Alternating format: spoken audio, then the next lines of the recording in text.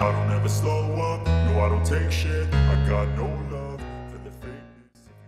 Hello, the Red Devil! Welcome to Manchester United news. Manchester United deal for 35 million porcelain star could be done at Old Trafford.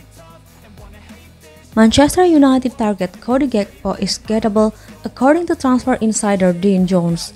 Erik has made 3 signings since becoming Red Devils manager, but the Dutchman is yet to add any attacking reinforcements, although compatriot Gakpo is on United's list.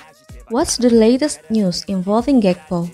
According to Sky Sports, the Old Trafford club are preparing a move for the talented winger, who's also attracted attention from both Arsenal and Leeds following his exploits for VSV last season.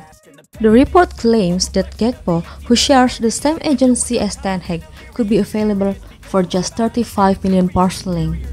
This comes after United withdrew their interest in ex-West Ham ace Marco Arnautovic, while they've missed out on signing Benjamin Sesko, who joined RB Leipzig, and Darwin Núñez. Meanwhile, Ten Hag also has doubts over the future of Cristiano Ronaldo, who made his comeback against Brighton on Sunday, but has expressed his desire to leave following the club's failure to qualify for the Champions League. As a result, United could plot a move for Gakpo, and Jones reckons that bringing the young winger to Old Trafford is definitely possible. What did Jones say about Gakpo? He told Give Me Sport, "I have seen Leroy Sané link, but they don't feel like he's that gettable at the moment. It wouldn't surprise me if United do try and get Gakpo, though, because there could be something to be done there."